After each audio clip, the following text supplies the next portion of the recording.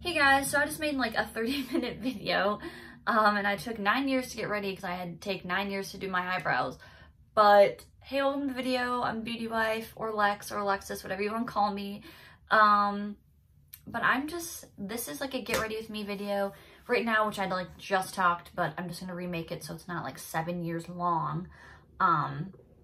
Just talking about how like right now I'm gonna do more like conspiracy theories and like talk about like current events that are not the negative current events, just so you have an outlet for like positivity, funny stuff, you know, discuss things that are, I mean, obviously be aware in the world, do your part, stay home. If you're sick, stay home. When things reopen, if you're still sick or think you might be exposed to things, stay home. All I'm going to say on that piece, I've been doing my part, get to file employment tomorrow, but everyone is. Some people are essential. Go off, sis, be safe, make that money though. You know, and I get things, you know, there's a loss of the plane. Obviously, we want the death toll we want people to not be sick. We want to have the supplies, but also, you know, the economies sadly still needs to be stimulated. You know, people's mental health, that's a big thing. You know, being trapped in your house can really do some damaging things that way. And, you know, I don't want anyone to die from mental illness or anything like that, because that's really sad, but I am praying for the best. I think April we will unfortunately get smashed, but I think by mid-May and stuff like that, things have to just kind of go on with life, and I really hate saying that, but even when that happens, you know, if you're feeling sick, stay home. Don't go to a mall if it's open. Don't go to a store. Don't bring your kids. Like, if you need to personally shop to just like, hey, I'm making money again, and like I need to buy a shirt, so after all this I feel better with life, like, you know, do it. If you need to get your hair cut and you're healthy, like, and the salon's open that you trust, like, do it, but just like don't bring all your friends. Still, you know, distance. Don't hang out with a bunch of people at once. But, you know, check in on your friends, Zoom call them, house party them, FaceTime them, Google Hangout them, that little Facebook thing where you can talk a bunch of people. I don't know. I only use video Facebook chat for one person. That's my niece Cameron. But yeah, so we're going to talk about, I guess, 2 topics because there's fun. So one thing, I do want to shout out a YouTuber. You should check her out if you are into a bunch of different animals. She is more of like, she does it correctly. She's not breeding things and being some Joe Exotic stuff. But her name is Steph J. She's super, super nice. Sweet girl. I believe she lives in Mexico. Cameron, correct me if I'm wrong. But yeah, she's shouted out my niece twice, and I just think that's like super cool. My niece Cameron, you know, dyed her hair green because her hair's green, and my sister made like a Barbie that's like custom made to look like her, which is super cool. My sister is awesome. She goes off. And Steph J has shouted out twice. My niece, you know, has like, which is cool for everyone to do, you know, if you want to, you know, do a style or inspired stuff from your favorite either makeup brands or YouTubers, whatever. And Steph J has shouted her out both times, and she even like sent her stuff. You know, she asked my sister the first time it happened, you know, can I send her some free stuff? And obviously my sister, she private messaged her, you know, not just like put it on her Facebook page. And she was like, of course. But then Cameron did one of her twinning, and she shared it yesterday and was like, my little twin is twinning with me again. Like, this makes me so happy, which obviously a lot of YouTubers who are sincere about their fans and going, obviously, when anytime going someone hard work, if someone, you know, is there for them or dedicate something, like, that's super cool. So go off, Cameron. You're going to squeal when I say your name in this video, and that's what I want. But yeah, so shout out her. That's pretty dope. She's a really interesting YouTuber. I know she does like vlogs and animal stuff and animal rescue stuff. I think she does hair dye and stuff, and like what she does to her hair, maybe makeup. I'm not 100% sure on that one, but yeah. And my niece Cameron watches a lot of conspiracy theories, so I'm like kind of gonna get into that and like maybe talk about weird stuff with that. But yeah, so that might be in the works, like a get ready. Basically, I'm gonna be doing get ready with me videos, random topics of life or whatnot, or this is what my life is doing in the quarantine while I can't work life. So as much as it's going to suck to file unemployment, for me, it's a little more safe because even if we were to open yesterday, I probably wouldn't go to work with everything spiking, and probably wouldn't go to work till like end of April, beginning of May, with my health. So, and I don't want to infect others. I don't want to go to the hospital. And if I were to get sick, I'd rather have it be when we are more under control and really help the people, which is what my state is trying to do. So hopefully every state and hopefully the world, but you know, anyways, so obviously the whole internet right now is either coronavirus, whether it's real facts, fake facts, old things. Look at your dates when you're reading stuff and your sources. I'm gonna say, Joe Exotic in that whole shenanigans, or Animal Crossing with Joe Exotic and Animal Crossing, we're totally fine with that.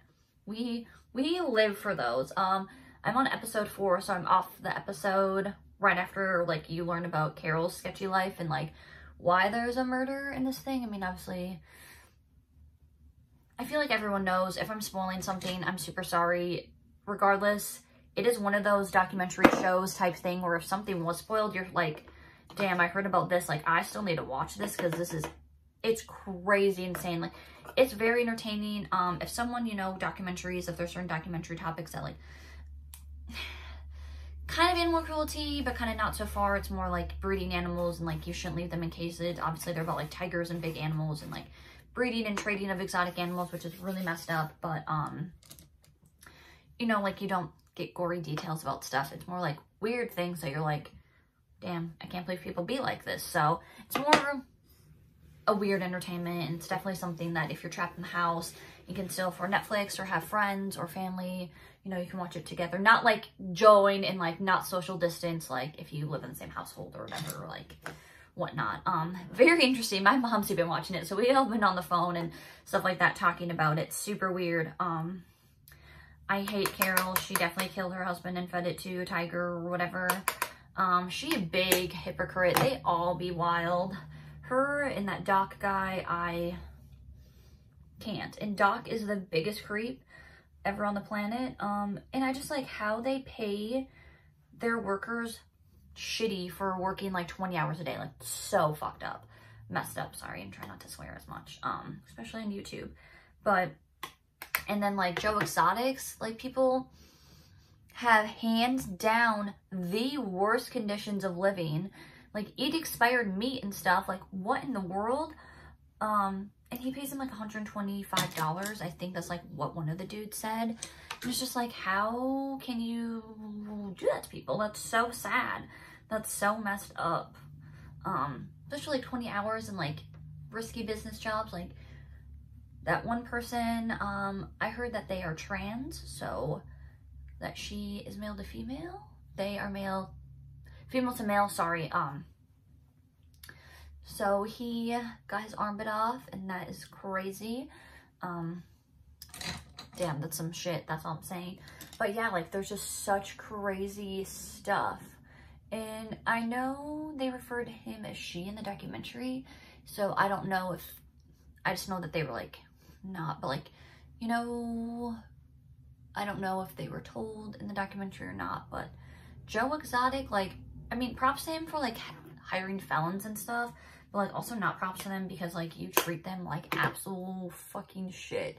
And Carol makes bank and, like, knows how to social media and like, market off that, and all her workers are all volunteers, which is fricked up. I don't think they go in cages and really play with anything for that, but still, like, so messed up. Like, I get some volunteers, you know, with like zoos or like nonprofits and stuff like that, like sometimes, but like still, like a lot of people who are working a lot harder and like long hour days, like pay them. Like, what the heck? But she honestly is like, give her props a little bit because she be killing people, killing her ex-husband, stealing all that money, and has so far got away with murder. I mean, not like props like go off because that's really messed up, but I mean, she kind of smart. We'll give her that. And then the whole like basically brainwashing people to work for her when she's not paying them. And her now husband is like clearly brainwashed because he definitely comes off as a person like she snaps her fingers and he's like, yeah, what can I do for you? You know, but, and that whole thing with the murder thing and that, and then I just could not handle it. She's like, hey, all you cool cats and kittens. I'm like, oh, cringy, please stop. But she is also super hypocrite because she like goes after Joe and all them and like tries to get him shut down. And obviously like they literally are at war, like straight up. He says some crazy things about her. But you know, she has, I guess like she's a sanctuary rescue, but like still like she's showing them all off and like making money. And I feel like it should be like more of a donation thing and like taking care of them and not like showing them off. And her conditions for her animals, still like the cages and everything don't look that big. And for someone who's just like so passionate about saving them, honey, you kind of suck at life. So that is my spiel on her, not gonna lie in that. But it's so entertaining, and like him singing country music and just like how narcissistic they all are. I'm like, what in the frick? But I like did feel bad that about his dad like hating him for being gay, and then like he tried to commit suicide, and that's like why obviously he's a little crazy. And then like he had like animal therapy, and that's kind of like where his obsession, regardless of obsession's like not good, but that part's kind of sad. I mean, I figured something traumatic happened to him, but it'd be wild. It's a wild, wild world. That's all I'm saying. But I was watching like a podcast, or listening to one, of Noel Miller and Cody Ko. They have the Tiny Meat podcast, and they were talking about that documentary and like explaining it more kind of how I am. And that's why I'm like, ooh, I should watch this because this actually sounds really interesting. And they're kind of talking about how Netflix, seems to be like they're one-upping their documentaries. And it's like, what are they going to do from here, you know? I kind of feel like I know what spiel people are going to go through with documentaries eventually. But they had like the Ted Bundy tapes, which I didn't watch because that like makes me feel uncomfortable a little bit. Obviously Don't F with Cats, which definitely I'm not watching because I will not be able to sleep at night. And what other one did they have before that? Making a Murder kind of started it all. I never watched that. It didn't really interest me. And then now this, after Don't F with Cats, which is like things that everyone was like popping off and talking about like nonstop and making memes and all that stuff. So, I mean, I guess go off Netflix, but at the same time, it's just like, dang, you know? So it's like, what are they gonna go through next? So, obviously the whole virus thing is a serious thing, but let's be real, when things are more tamed in the world, or at least in the US, because some people just don't give an F about other countries, especially a lot of YouTubers, who, like, you know, someone out there is gonna be like, oh, this is my documentary, like, this is my blog, I survived coronavirus. Someone out there, I mean, some people might do it educationally and, like, you know, to show us what really went on in the world. Like, that's not as terrible to just, like, show what happened in, like, historical-wise. But, like, someone's gonna be, like, extra douchey and trying to, like, super capitalize off of it. I mean, obviously there's a lot of scandals with it right now in general, which is super sad and whatnot. But some YouTubers will make some douchey video like that, or some like conspiracy, which like some conspiracy things are all right if they're more like on an educated, like, what if this happened way, not like, I don't know how to explain what I'm trying to say. It's just like in my mind, but I don't know how to say it out loud. But like someone like Jake Paul or some dumbass YouTuber like that is going to do something. I could definitely see, which I'm indifferent of this person right now, maybe Shane Dawson doing something about it. But I mean, like, if someone made this thing, like, how it affect the world and, like, death and, like, interviewing people who really went through it, economy-wise and, you know, being sick-wise, losing people-wise, seeing people, you know, die-wise, which is super sad to think about, I definitely can see that coming. Obviously not at the moment, A, because they probably want more research, and B, obviously that would be like super insensitive, at least right now. But yeah, the whole Joe Exotic thing, I was like, wow, it's wildness. And I don't mean that because it's wild animals. I mean like, whoa, man. Very interesting. But so yeah, I'm just gonna kind of like talk about topics like random things so people can kind of get their mind off things and, you know, relevancy, because the world right now is the virus, Joe Exotic, and Animal Crossing, which the first, Joe Exotic and Animal Crossing, we can talk about 900 times. Obviously stay informed of what's going on in the world in your state or wherever you live, so you know what to do and what not to do. Do your part, stay home. If you have to work, you know, don't do it when things open up like my type of work, salons and stuff, like, you know, I can't wait to get my hair cut. I haven't got my hair cut in a year, and I'm definitely going to go to a salon, I think Ulta probably, and support that. You know, if you can afford to buy something, buy something. If not, be money smart like I am, or the world should be. I think there's things we obviously can learn from this.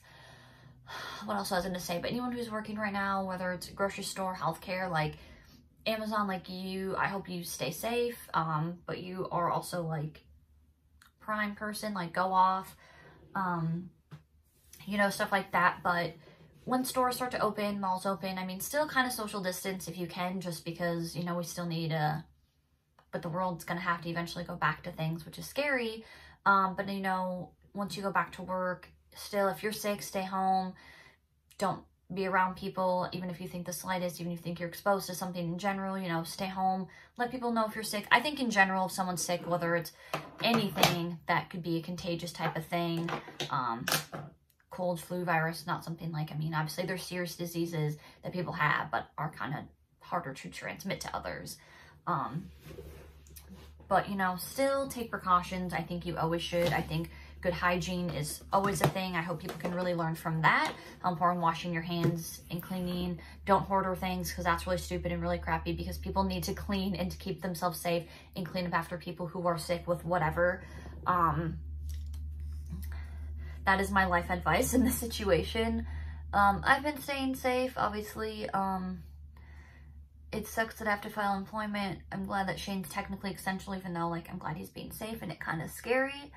But I would definitely get hit hard by this disease with my underlying condition. So we a little scared on that point. But yeah, there's a lot of topics to talk about. I guess, I mean, I just saw like a drama alert video I recommended, or not drama alert, actually Creating Kaboom, because I think there's actually something called drama alert. That apparently like Jaclyn Hill gave up makeup, which obviously I'm going to do my research, read something about before I speculate or anything like that. You know, I hope she's okay.